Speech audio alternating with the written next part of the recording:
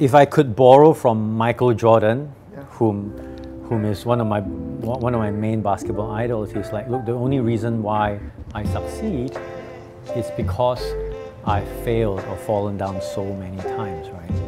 And I think in business, you know, there's no such thing as a must win or always win kind of formula. You know, these lessons have been integrated, ingratiated into my essence, my body, and I suppose that's a function of growing older, being more experienced, and hopefully a bit wiser in the next business decision that we make. So what is success? What is the definition of success to the young person? I think for me, success is living this moment, acknowledging this moment, and appreciating this moment that we have. So you and I in front of the cameras, having a cup of coffee and a cup of water. I'm enjoying this sorry, interview with you.